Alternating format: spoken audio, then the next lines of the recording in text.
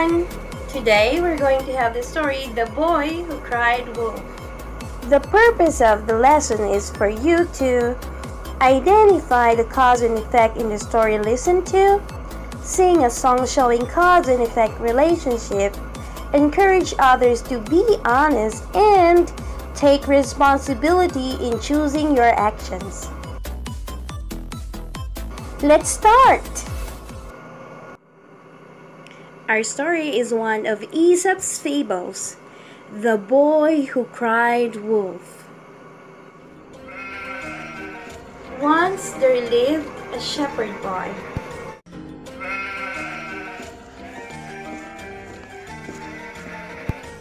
Every day he would go up the hill to graze his sheep. One day he was bored and he wanted to have some fun. He shouted, "Wolf! Wolf! Help! There's a wolf!" The farmers working in the field heard the boy's cry for help. Then they ran up the hill to save the boy. "Where's the wolf? Where is the wolf?" they cried. They looked around, but there was no wolf.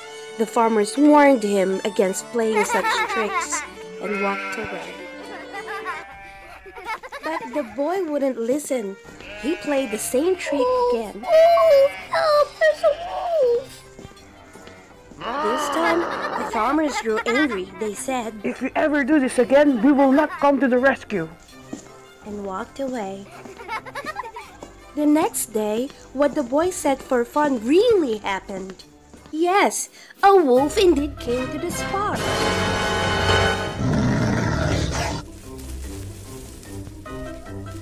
The boy climbed on the tree and started crying out for help. Alas, no one came. The wolf killed the sheep one by one and feasted on them. The boy couldn't do anything but watched helplessly. Poor boy. The end. Did you listen carefully? Let's see. In the story, the boy cried wolf.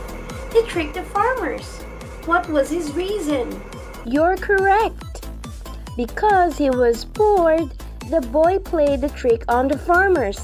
Now let's identify the cause and the effect in this sentence. But first, what exactly is the cause and what is an effect? A cause tells why something happened. An effect, on the other hand, tells what happened. The cause is the reason and the effect is the result. Between the two sentences, he was bored. He decided to play a trick on the farmers, which is the cause. Great! He was bored. The cause is he was bored, and the result, or the effect, is he decided to play a trick on the farmers. But wait! He tricked the farmers because he was bored?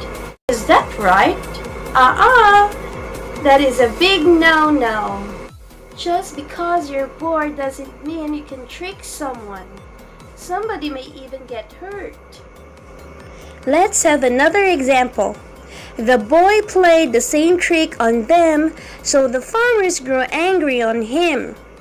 Why did the farmers grow angry on him? Because the boy played the same trick on them.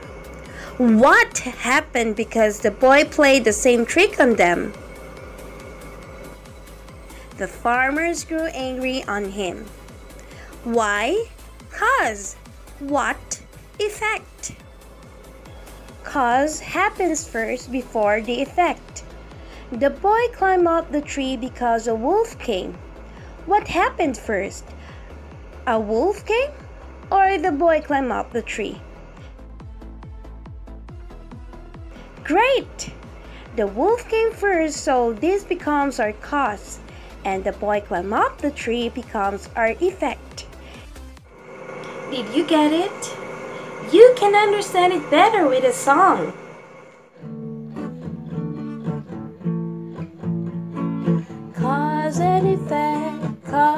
cause and effect. First the cause, then the effect. The cause is why things happen, the result is the effect. Cause and effect, cause and effect. If you poke a balloon, the balloon will pop. Cause and effect, cause and effect. If you step in a puddle, your shoes get wet. Cause and effect, cause and effect. Cause and effect, cause and effect. Try it yourself. Sing a song showing cause and effect relationship by changing the lyrics. For example, when you study every day, you get good grades. Cause and effect, cause and effect. Or, when you eat too much candies, you'll get toothache. Cause and effect, cause and effect. In our story, the boy lost all his sheep because nobody came to rescue them. What moral did you learn? Encourage others to be honest. Write it down.